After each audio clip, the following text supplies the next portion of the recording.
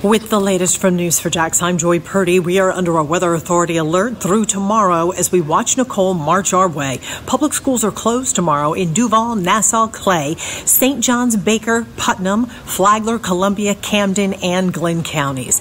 The governor announced today 600 members of the Florida National Guard are on standby, as well as 16,000 linemen to restore power and 7 urban search and rescue teams. For the latest information about the storm's track, be sure to download our Weather Authority app and Hurricane Tracker app.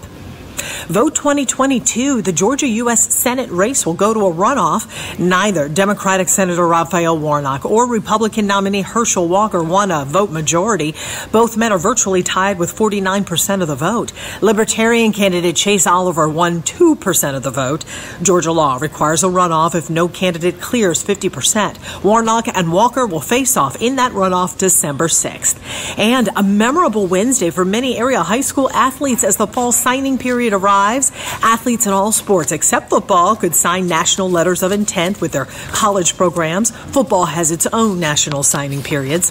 You can find a list of the colleges students in our area are signing with on news4jax.com. Just click the sports tab at the top of the page.